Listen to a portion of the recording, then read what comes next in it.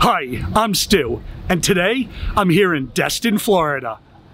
This area of the Panhandle is known for having some of the best white sand beaches and emerald-colored water in the entire country.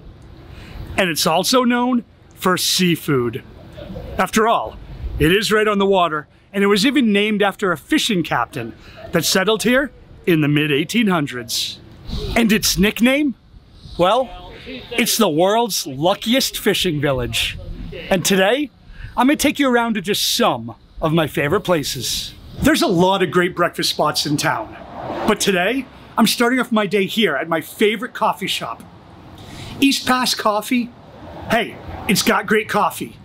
But what you wouldn't expect from this small shop built inside an old motel is that it also has my favorite breakfast sandwich that I've had in this entire area, and maybe anywhere. Made on multigrain toast with eggs served over easy, cheddar, bacon, arugula, and the secret ingredient, hot pepper jelly. This is definitely one of my favorite spots to come for a light breakfast and coffee. Maybe get a little work done. For a casual seafood lunch, it's hard to find a better spot than here at Dewey Destin Seafood Restaurant. It's right on the bay and overlooks Crab Island, which isn't really an island at all, but rather a giant sandbar where you can boat out to, hang out all day, and drink some beer.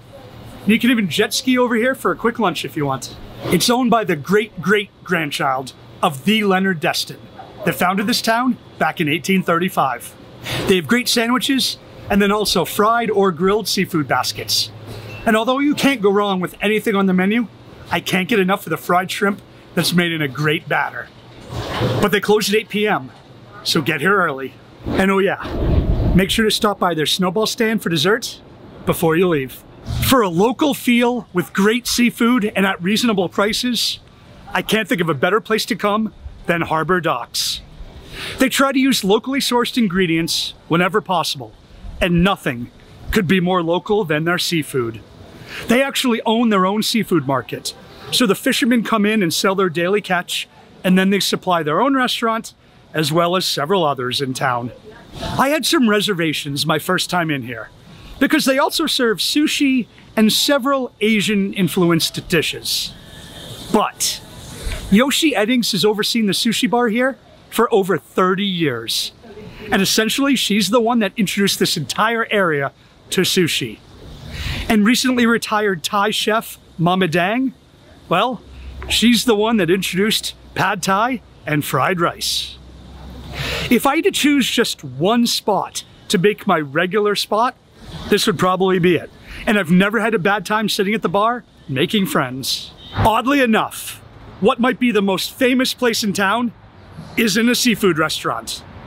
And the McGuires here in Destin isn't even their original location, which is actually over in Pensacola.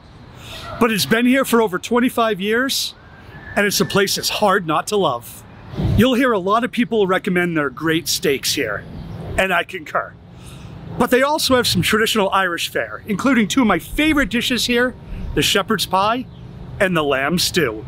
Although the steaks are a bit pricey, the rest of the menu is more than reasonable for this area. And the meals come with a small loaf of bread with honey butter, and brunch even comes with a free hot or frozen Irish coffee. They even got their own beer.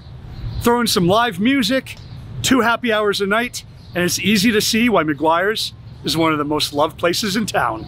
The one problem with this town is that you come for the beach, but there's so much great food that it's pretty easy to lose that beach body. I'm Stu, and I love the beach and the food here in Destin, Florida.